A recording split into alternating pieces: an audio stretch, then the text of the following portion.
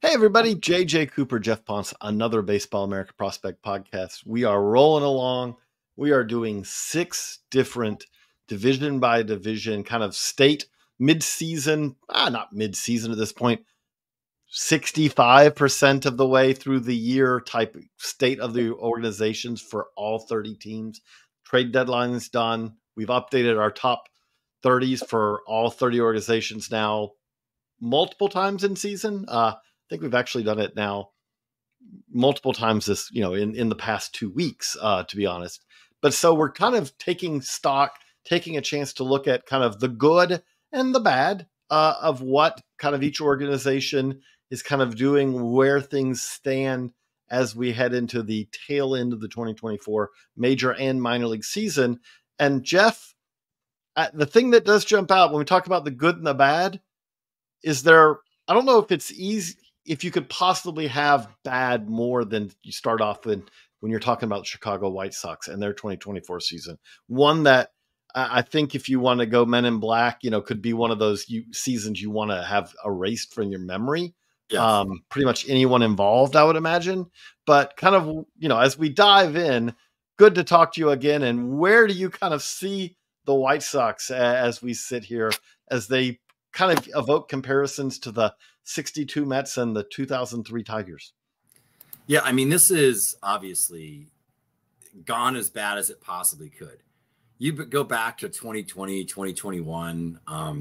There was a lot of hope around this organization that they had a good young core of players, an exciting young core, and we're a team to contend with over the next 4 to 5 years. That really has not come to fruition. It's been the complete opposite.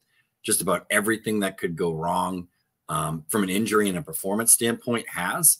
And even a lot of the assets that they had that would have been top assets in the trade market 3 years ago, have sort of shrunk into secondary pieces in trades. I mean, Eloy Jimenez was just traded a few weeks ago or last week for, as a platoon bat for a playoff team, right? And that's not something you would have thought when this guy was ranked as a top 10 prospect in all of baseball. That said, I think the positive side of things is there are some really exciting players here at the top of their system. A couple of left-handed pitchers that I think probably rank among the best lefties in the minor leagues. And, it's not the most talented system, but there's definitely some things to like here with the White Sox. Though, like I said, it's not going to be ranking, in the top 5 systems in the game. There are some really nice pieces within the system. That's maybe one shred of positivity to take away from this dreadful season.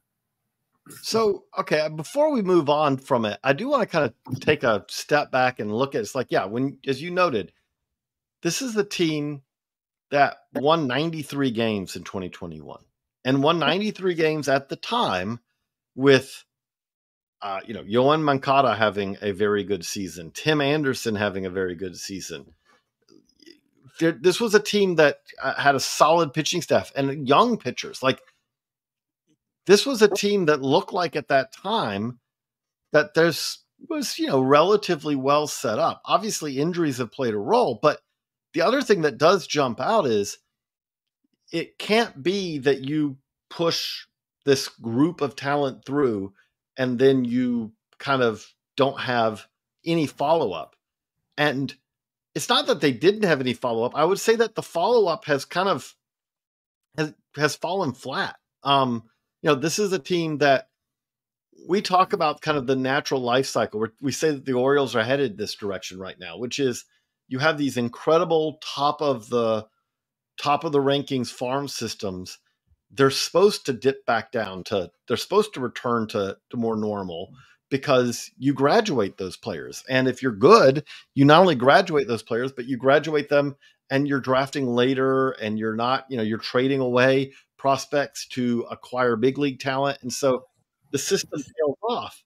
But the thing that does jump out is that, and this is something that I can't get out of my head, like if you talked about in 2021, the worst farm systems in baseball, the White Sox, I would say, were dead last, and there was a gap between them and anyone else. And so kind of what happened is I would also say is that 2021 team did have Jose Abreu at first base. It had Yasmani Grandal having a very good season at catcher, but he was 32. It had, it had Adam Eaton in right field, who was probably at the very tail end of his career. There were veterans on those teams, and as those veterans kind of aged out or hit free agency, they didn't have anything behind them to replace them. And having players like Andrew Vaughn kind of struggle to develop. They have had Garrett Crochet, now healthy, be really, really good this year. But I guess the one question I want to ask before we dive into their prospects more is, knowing what we know now, like, is this a case of a team that we were overly optimistic about their path in 2019, 2020, 21, or is it one where there's got to be some hard questions on why did these players not get better? Yeah, I think you can kind of point to a few things. I think you can point to their lack of adjusting to the modern game over the last decade.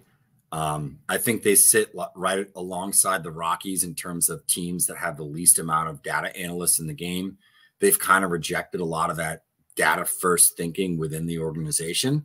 They made a really unusual hire with a guy, who was well into retirement, Antonio La Russa, who also had some off the field questions. He's obviously a Hall of Fame manager, one of the greats of all time, but probably not a good fit for a young Latin team that was, very swaggy and kind of vibrant. Probably not a great fit in terms of the personality for that locker room. And I think things kind of started to tip down from there. When they made that move, I think everybody looked at it immediately and was like, hey, Tony La Russa is a great baseball guy, a Hall of Famer. There's no questions there of what he's done and what his contributions have been to the game over the last 30 years. But for the here and now, he was not a good fit. It was old school thinking. It was kind of playing off of, ownerships, relationships, and friendships that he had within the game, as opposed to taking a step back and finding the right candidate to sort of lead the charge there, trying to rework their player development. I think it's still a question mark when you sort of look at this organization and even the players that they target in the draft. When you compare and contrast them with the Rockies have a deep, exciting farm system. And you can sort of look at their last 2 to 3 drafts and how well they've done in the international market and say, well, at least there's depth there with some high-end talent. You could point to an organization like that and say, hey, there's maybe a future here, where we look here and there's a handful of players that I think are really exciting prospects. It drops off pretty quickly, and you sort of have to wonder where the reinforcements are going to come from. It's a better system than it's been over the last handful of years. They've added a lot of players via trades, via the draft, but it's still, you start to get to 20 in this system, and it's still not going to reinforce this major league roster the way that they need to. Oh, and by the way, they can't pick in the top 10 next year either because of, the rules, bigger market team, et cetera, the rules, all that sort of thing. So that's really concerning, that even though you're bad, you're not going to be able to sort of benefit from the fruits of your labor. And looking at other teams, just record wise, they're cleared as the worst team in baseball by 13 or 14 games. The difference between them and like the next worst team is the difference between that team and like a first place team. So I think you look at that, and if you're a White Sox fan, it really turns your stomach. So just so much has gone wrong here that it's just mismanagement by the organization, frankly. I'm not a giant. I got to say, the farm system, it's got some really interesting top end guys. Exactly. It is not one set up to turn this around right now. It is a long ways away from that, in my opinion. And I look at the key thing that I'm really kind of struggle with on this is, okay, who are their hang your hat position player prospects? Because Colson Montgomery's their top position player prospect. And he's I don't think there's any doubt at this point that he's going to be a big leaguer, and very potentially a solid big leaguer. But at the same time, there are, it's not a great season. There are still defensive questions where he plays long-term and kind of approach it all, where I would say that it's easy to envision a scenario where he ends up being a very good kind of, if I say second tier player, that's damning him more than I want to here, but complementary player, right?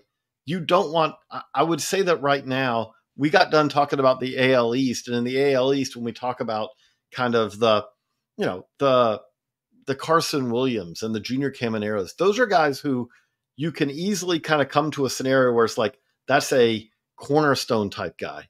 Who are the cornerstone type position player prospects in this White Sox system?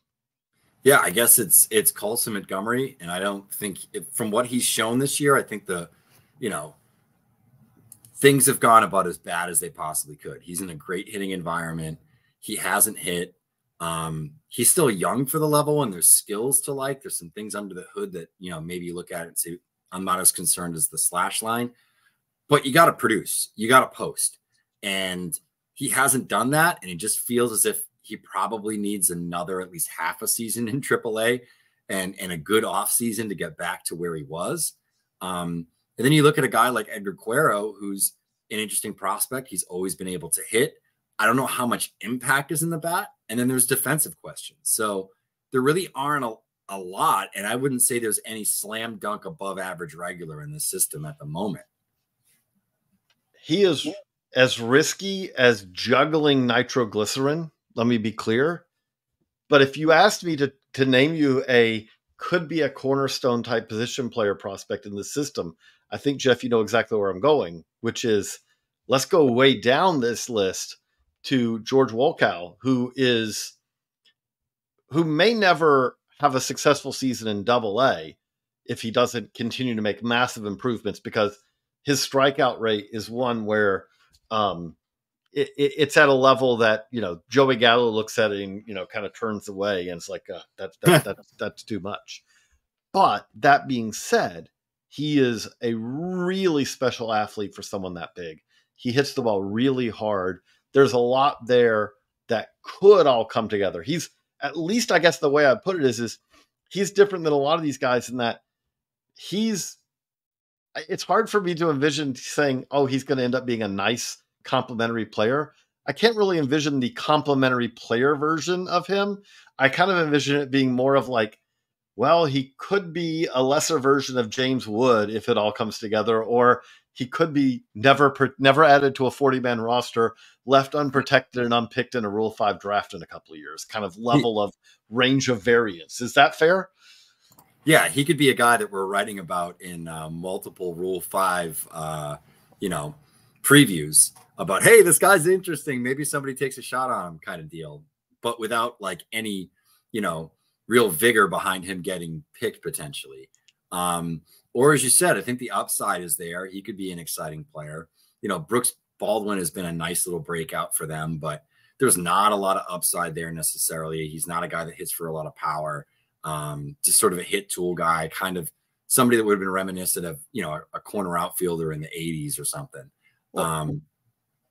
Can I ask you that? Like, that's where I feel like when I look at this organization right now, and let me just say, I think Chris Getz has kind of one of the toughest jobs in the world here, in that he took over something that was already, the Titanic had already hit the iceberg at the time he took over, right? Like, so you can't hang what may end up being one of the worst, which probably is going to be one of the worst teams in Major League Baseball history. You can't hang that on him, like, oh, look at what he took over.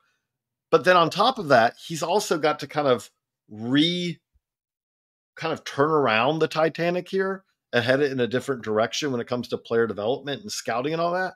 But the knock I would have on this right now, as I look at this, is when it comes to position players, I feel like there are too many of the, nothing against Brooks Baldwin, who's a great story, but like way too many of the Jacob Gonzalez, Brooks Baldwin types where you're like, they're fine, right? Like, they could make the majors they could be a second division regular.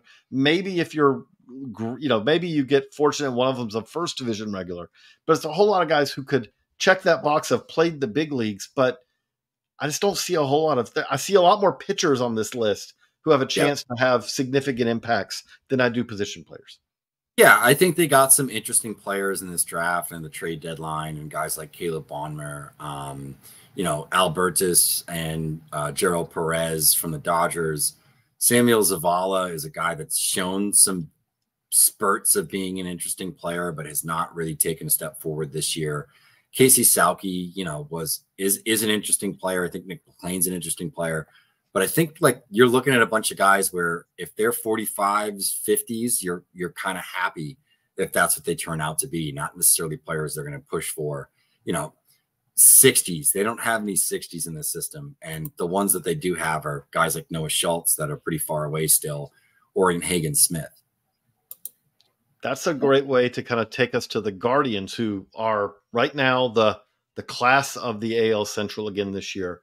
But also, I would say, have a farm system with a number of guys who I do think could be those 55s, those 60s, those guys who you're like, hey, this is what it looks like. Like if you're comparing farm systems, the Guardians farm system should be significantly worse than the White Sox right now. It's not. I think it's deeper. I think it's better, in my opinion. Even if I will say, like having a Schultz, at the top of the list is a really great way. Hagen Smith is a great way to start. But I really do still like where the Guardians are, even after they made some pretty aggressive trades. I'm not. I think both of us kind of surprised that Alexander Clemmie went in a trade for what I would describe as kind of a solid regular outfielder, but not an impact outfielder in the Elaine Thomas acquisition. But where do you see this Guardians farm system at? Again, on a team that, let's just acknowledge, is not just a playoff contender, but a team that's been contending for the best record in the American League for most of the year. Yeah, against some juggernauts too, like the Orioles and the Yankees. And they've kind of been even keeled throughout the season. They haven't had those dips as great as the Yankees have, or even the Orioles over the last couple of months. They added, the number one pick in the draft, a top 3 player in the draft. Obviously there's some debate as to who the best is, but a guy like Travis Bazzana that could potentially move really fast. I'm going to be out there next week to catch up with Travis a little bit. But I think, one of the things and one of the angles I'm going to sort of take on this is this a guy that, potentially could help this team out down the stretch if need be, or could be up to the majors really quick next year, a la Wyatt Langford. And behind that, they have guys that have taken big steps forward. Ralphie Velasquez has really hit. There's defensive questions, but the bat, in terms of contact and power, I mean, we saw his batting practice in the Futures game. It was the best of anybody that was out there. I mean, he was pound for pound, contact, power to all parts of the park. He's still super young. There's a lot to believe in there. They've had some unfortunate injuries with a guy like Chase DeLauder who just keeps re-injuring his foot. But once he's healthy and back on track, it wouldn't shock me if he's fast-tracked to the major leagues, could give them another dimension of a really exciting, 5-tool type of player. Kyle Manzardo, got some opportunities at the big leagues this year. Still a great combination of hit tool and power. I think he develops into an average or better regular. Angel Janau is a guy that really exciting, kind of a classic Guardians prospect, middle infielder, a little bit undersized, switch hitter, but has some tools to like. And then Jackson Churio's younger brother, Jason Churio, has had a good season. He's a top 100 prospect. And I think there's a lot to like here in the top 5, 6, even 7. And then you have guys like CJ Kafis, who have just taken a massive step forward under the Guardians player development. He's shown more power than I think we even expected he would. It's outproduced some of the underlying data, but he's a guy that just gets a lot of flush barrels consistently. And then another guy that I know we talked about prior to updating the list here is Cooper Engel, who's catching for the first time, had an arm injury when he was in college. He's always had excellent plate skills. I think it's almost twice as many walks as he has strikeouts. He's hitting for some power. He's playing a position every day. He's throwing out runners at a really high clip, which is good to see from a guy that did have some arm issue concerns. There's a lot of good development going on within the Guardian system. And I'll even put it out there.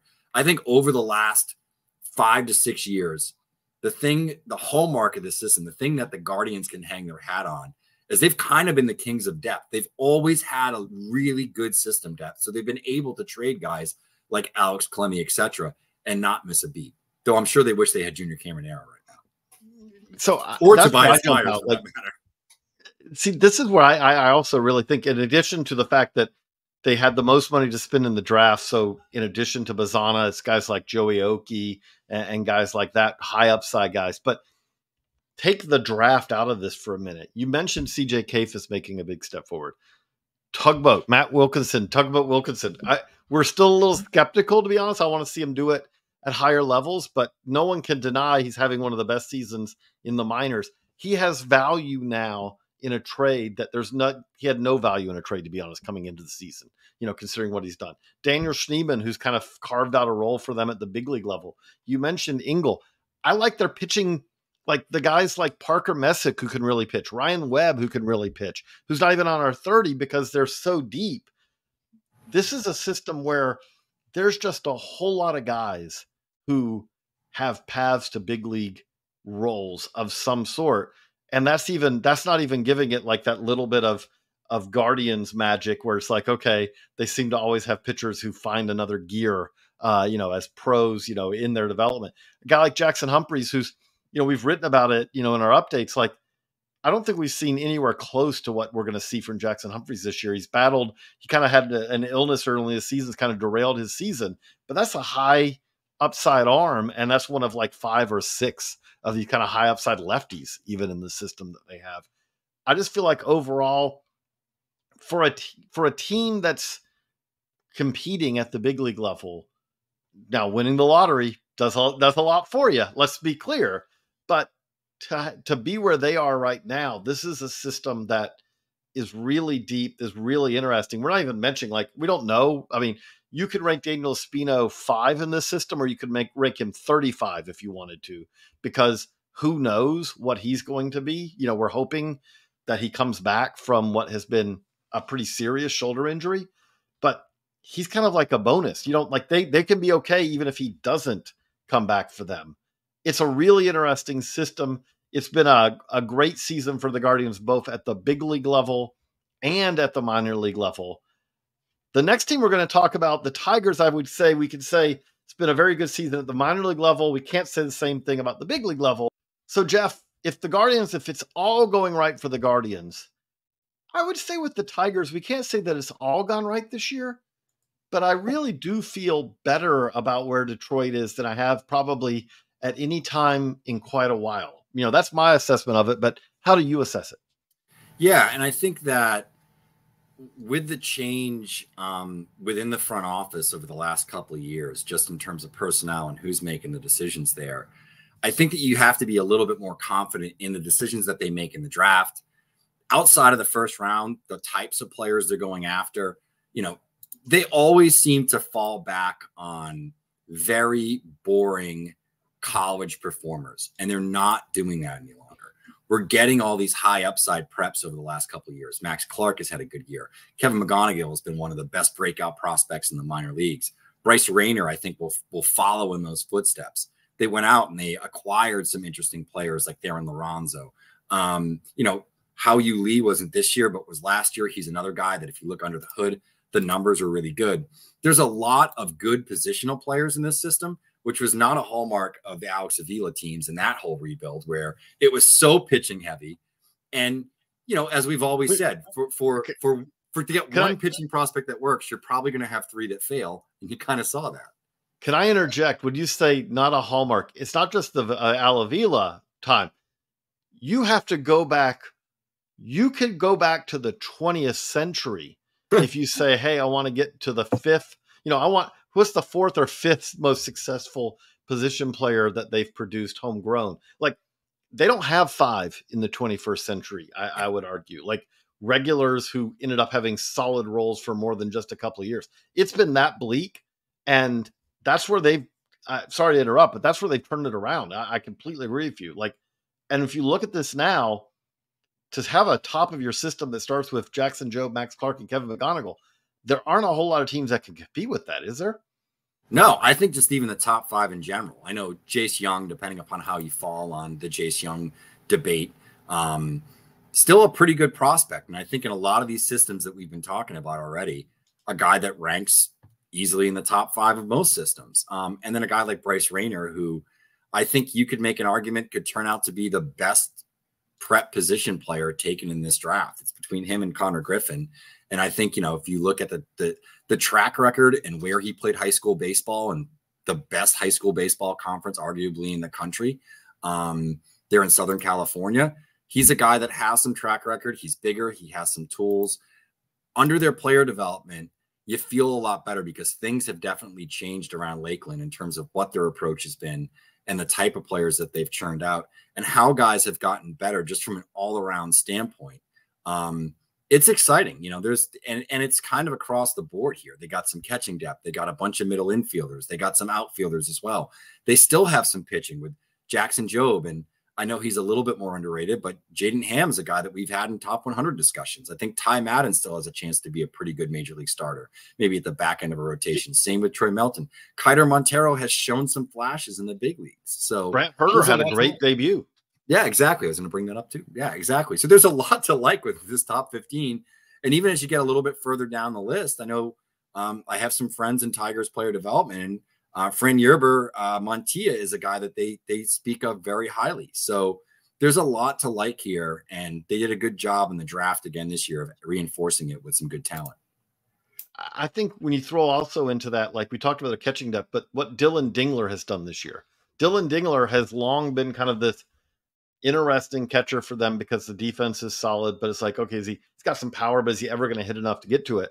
And I still have at least a little bit of skepticism, but he's really had a breakout year. When we talk about, again, as we go through this, the key thing you want to see in pretty much any of these organizations, everyone should have some guys that you can point to and say, that guy got better this year. Well, Dylan Dingler absolutely got better this year.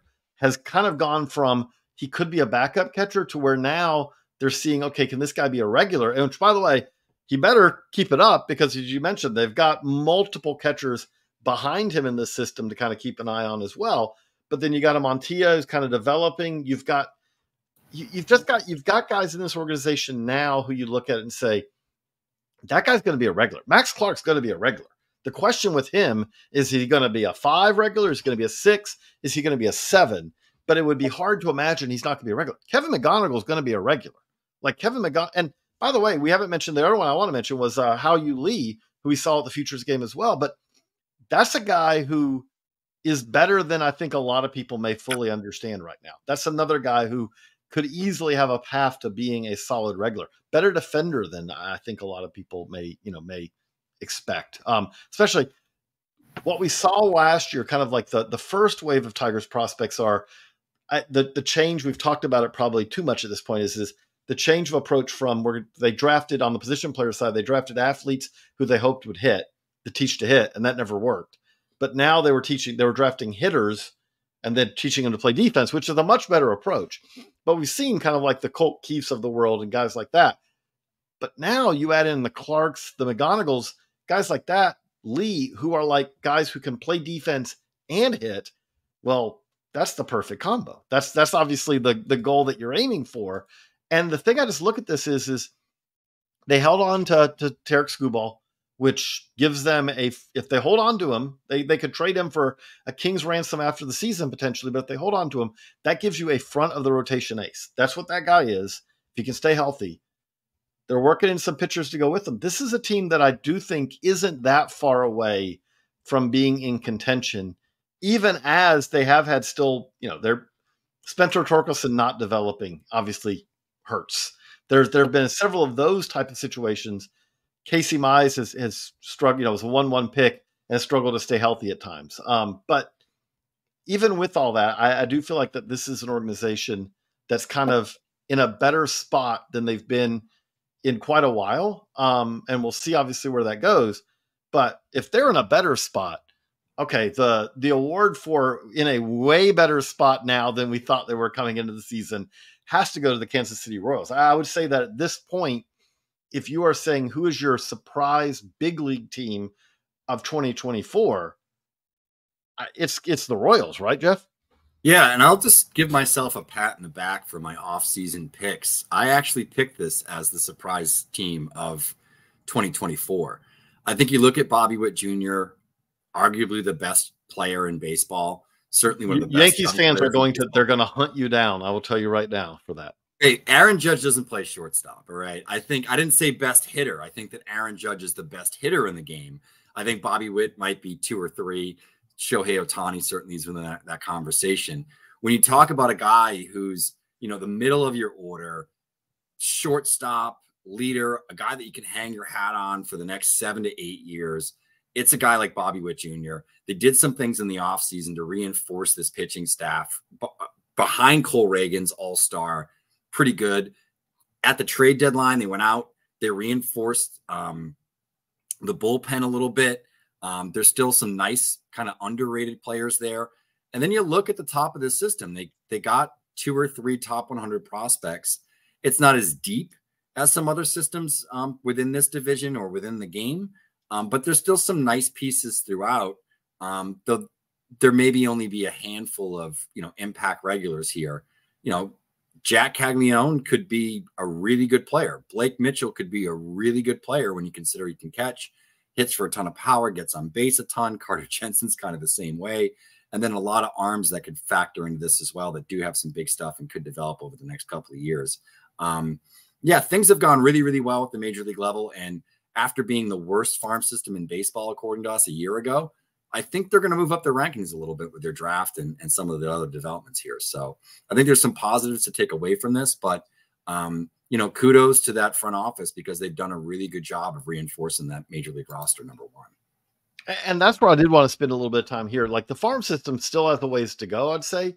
But what I give them a lot of credit, I give JJ Piccolo and the front office credit for is they were, okay, for one, they did a great job in free agency before the season to kind of bolster the starting pitching staff. And that's been, I'd say that they probably did the best job of anyone out there as far as acquiring starting pitchers on a budget and getting really great production out of that, on top of the fact that they basically heisted Cole Reagans from the Rangers last year in the Rollins Chapman trade.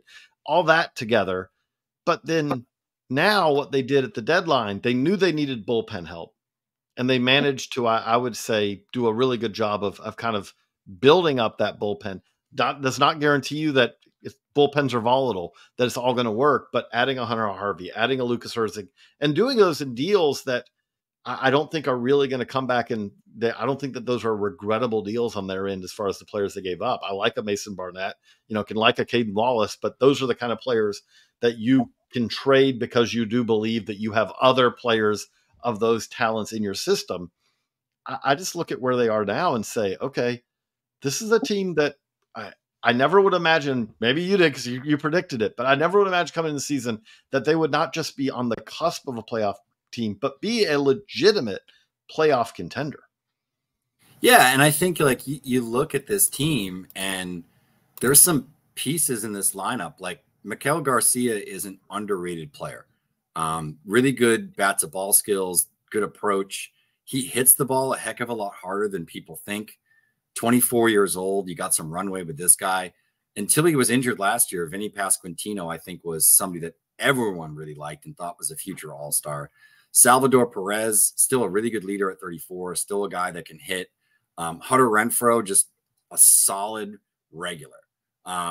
Maybe more of a 45 now than a 50 like he's been, but can hit enough, can play enough in the outfield. They got some versatile players like MJ Melendez, Michael Macy. Freddie Fermin has been pretty good for them as well. They've been able, like I said, to put together a decent pitching staff with, Seth Lugo, Cole Reagans, Michael Lorenzen, Michael Waka. Brady Singer, I think, doesn't get the love that Brady Singer really deserves. He's been really good over the last 3 years. And now that you add a guy like Lucas Herzig at the back of this bullpen with Hunter Harvey, they got some firepower in that pen as well. I mean, again, I'm probably the biggest member of the Walter Pennington fan club that's not Walter Pennington's family. But to trade him for Michael Lorenzen, you do that trade 100 times out of 100 for what the Royals need right now. I just feel like that this is an organization. I talked about it with the White Sox, what Chris Getz is being asked to do. I do think trying to turn around an organization when you were already part of that organization, which is what JJ Piccolo is also being asked to do. He was a key member of the Royals teams that won, the World Series, that went to back-to-back World Series and won it in 2015. But now he's being asked to kind of change things there. And I feel like that they're pulling it off, which is not easy to do. That's a very difficult thing to pull off. And I look at where the Royals are now. I would still say, like on the farm system side, it's something where they've made steps forward, but at the same time, they're still kind of making up for the fact that, let's just be honest, like the Asa Lacy injuries have played a large role in that, but having a top 5 pick like Asa Lacy, who hasn't really gotten you anything. Having, I'm not a giant fan of the go cheap with the top 10 pick and then spread it around. Like that can come back and bite you. I think that's happened so far with Frank Mazzucato, who they took a couple of years ago in the first round. Like the numbers look good. At the same time, it's hard for me to envision a guy who's sitting in the high 80s kind of having a whole lot of big league success. It hasn't really, the stuff has backed up, not taken a step forward in pro ball. But that being said, like, you look at what they've got in Blake Mitchell, you look at obviously Jack Caglione, who they added, is a very high ceiling guy. I know that they're starting him out 2-way. I think we both think at the end of the day, he's probably going to be, more of a slugger. But Gavin Cross coming back from injury this year, really like the arms like Blake Wolters, Chandler Champlain. This is a system that's definitely more interesting than it was a year ago. But on top of that, the other key thing that's happened here is with Bobby Witt Jr. turning into one of the 3 best players in all of baseball, it's a whole different dynamic when you have a team now. Winning's contagious. I mean, it does put you in a different perspective going forward when you've now had this season like this to build on. And kind of when we talk about winning being contagious, that takes us to our last team in our AL Central review. And I feel like for the Twins, again, there's a lot of optimism, more optimism than we probably expected to be talking about in an AL Central podcast if we'd have predicted this before the season. But we are talking about a division. I love this stat because I never would have imagined before the season. The division that has 3 teams in it who have a better record than anyone in the AL West, which, of course, like we all expected coming into the year, that this would be the division doing that because everyone talked about how bad the Central was. But I look at the Twins, and this is an organization that I feel like has a really good lineup now at the big league level with a lot of young talent, with guys like Royce Lewis. Is just please stay healthy, Royce Lewis, so we can see what you can do over the course of a full season. Guys like that, guys like Brooks Lee moving in. But then we talk about it. We want to see guys in the minors who take that leap forward. Like to have who's your guy that you say, wow, that guy's a lot better than he was coming into the year. If you ask that to the Twins, they have to answer with, okay, do you want our position player leap or do you want our pitcher leap? Because I can answer you Luke Keeschel and I can answer you Zebby Matthews, Jeff, and whichever one I answer you, I could make a case that that's one of the bigger leaps in the minors this year. Yeah. And I think, Zebby Matthews is a guy that's in line to potentially win our minor league pitcher of the year. He's just been so good. I mean, it's ticked down a little bit in AAA, but I think some of that is just learning when he has to throw the ball in the zone and when he can maybe throw it a little bit out of the zone. If that's what your problem is, just throw less strikes. That's a pretty good problem to have. The stuff is there. We've talked about the quality of the fastball. He's got power across his pitch mix. I think that when it's all said and done, this guy's going to be a really good mid-rotation arm for them. And Luke Keeschel has really broken out as a versatile position prospect that can fill multiple roles in the infield, multiple roles in the outfield. He's not a standout defender anywhere, but can be competent across a bunch of different areas while providing above average offense. And does a little bit of everything offensively too, in terms of being able to hit, get on base, hit for power, run a little bit as well. So he's an exciting player. And then you got your big 3 up top and Walker Jenkins, who's among the best prospects in the game, Emmanuel Rodriguez, who's among the best prospects in the game. And then a guy like Brooks Lee that I think we both think will just be a really steady, average, regular or better. So it's a good system. There's still depth here. And it's one where you can kind of point to a handful of guys here and say, hey, there's more coming in terms of reinforcements over the next couple of years that could really strengthen this team. If a guy like Royce Lewis does stay healthy and continue to produce and show what he can do. So Jose Miranda at the major league level might be one of the biggest breakouts and biggest improvements from an MLB perspective. So I think there's a lot to hang your hat on here. it's a good system. And, you know, over the last couple of years, there's been some points where it looked like this Twins team, major league wise and minor league wise, were kind of headed in the wrong direction. I don't think you can say that now. I mean, they have a guy that was drafted pretty much in the first round, and Kyle DeBarge, all the way down in their 20s.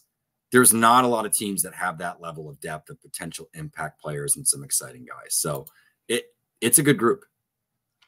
The thing that jumps out to me about them is, and again, like you mentioned, and this is the group now that, okay, this is the team that has, with Correa, the free agent acquisition, Correa, Royce Lewis, Jose Miranda, and Brooks Lee. Okay.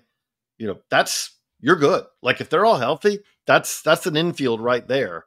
And then you throw in, you know, Buxton being kind of more Byron Buxton this year.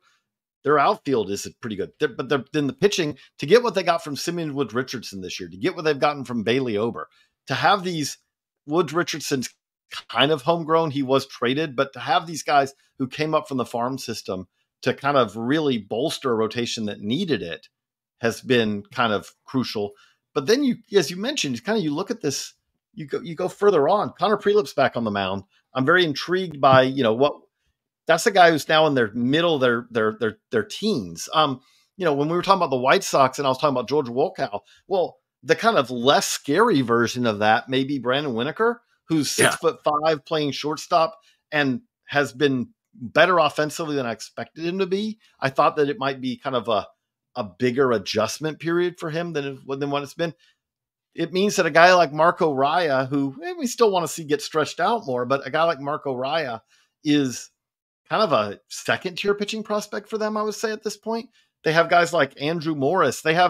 There's pitching depth here, I would say, in addition Corey to Lewis, really interesting pitching prospect. You know, knuckleball guy too. Is again, there's a lot of guys. Diber de los Santos, far away guy who's kind of interesting. There's a lot here to like. And the key thing I would say about it though is and there's a lot here to like in a system that they don't have a whole lot of, like if you said, okay, let's look ahead to 2025, we just talked about it. There's a lot of young big leaguers here where you're like, okay, they're kind of covered at this position and that position and this position and that position where they've gotten burned. Let's be honest. They've gotten burned a little bit with trading away some prospects at times. Like Spencer Steer would look nice on this team and we could, you know, and so would Yainer Cano. And, you know, there's a variety of guys we could highlight like that. Yeah. Encarnacion Strand. Yeah. There's a bunch. Yeah. Christian Encarnacion Strand. But for all that being said, you know, this is a system that's churning out players like that you look at and say, they now have a depth that they haven't had both in the big leagues, I would say, but also in the farm system where it's like, okay, as they have guys hit free agency, as they have guys age out. Because again, when you look at that outfield, I would say that between, you know, Larnach's having a solid year, but, you know, between Kepler and Kirilloff it hasn't worked out for Kirilloff and Margot, who's kind of a, you know, I would say probably a 1-year acquisition. There are going to be some openings here, but we've already seen what Matt Wallner's kind of done hot and cold, but like when he's hot, he's really hot. And there's more on the way. Again, I just look at this overall. I know there are probably a lot of Twins fans who are probably disappointed about how little they did at the deadline, but I kind of look at it and say, personally, I look at it and say, this is a team that's 16 games over 500 right now. And it, without getting a Skubal or someone like that, which they were never going to get, especially in division, I don't think that they need a whole lot of like, oh, yeah, we added another fifth starter who can make starts for us. They're going to make the playoffs, I think. So if you're not going to be part of their playoff rotation or make their playoff bullpen better, I don't know how useful it is for them to add it, except for to just eat some innings, maybe. Yeah. Yeah. I mean, it's definitely, you know, an interesting all around team at this point. And, I think just even the development of like the players at the major league level, guys have gotten better for the Twins, you know? And as I said, like it looked like it was going the wrong direction coming out of 2020 in some of those drafts where some of their picks didn't materialize. Some guys that we thought had high upside have dealt with injuries like Araya, et cetera. They've been able to backfill, They've done really well in the international market as well. There's a guy that I don't even think is on this top 30, and Eduardo Beltre, that's going to be that helium prospect this week, who's a really interesting 28 on our list. Oh, is he 28? Well, there you go. We got him in. But like, yeah, I mean, there's a lot really at every level where you could see a Twins affiliate and you're going to see a guy that has above average regular tools. And not every team can say that. So that's our look at the AL Central. We'll keep this rolling. AL West coming next. But thank you for the download. If you enjoyed this, please like and subscribe. And so as we keep these coming. But thank you as always to the Baseball America subscribers. For Jeff, I'm JJ. So long, everybody.